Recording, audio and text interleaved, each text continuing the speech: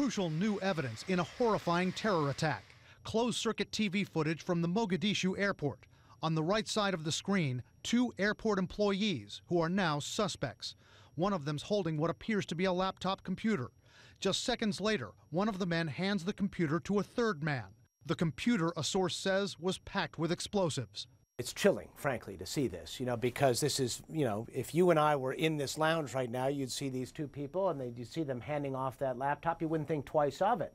The man the laptop bomb was handed to, Abdullahi Abdusalam Borley, and what he did with it, according to Somali sources, was try to blow up this Somali passenger jet.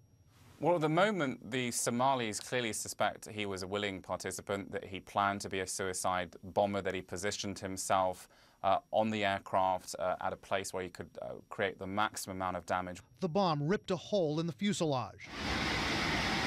Borley was killed when he was blown out of the hole. His right hand and right foot are missing. The pilot made an emergency landing. Amazingly, no one else was killed in the February 2nd attack.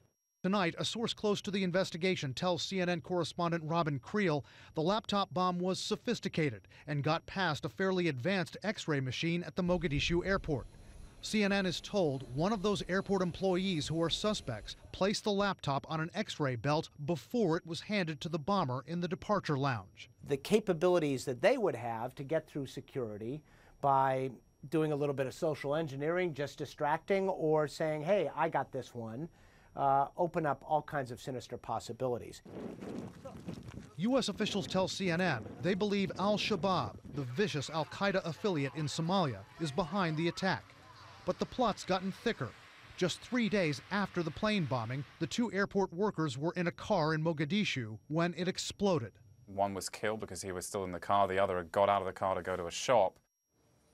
Now tonight, a Somali official tells me investigators believe the 2 men may have been targeted to prevent them from talking to authorities. The official says the suspect who survived this car bombing is now in custody and he's giving information.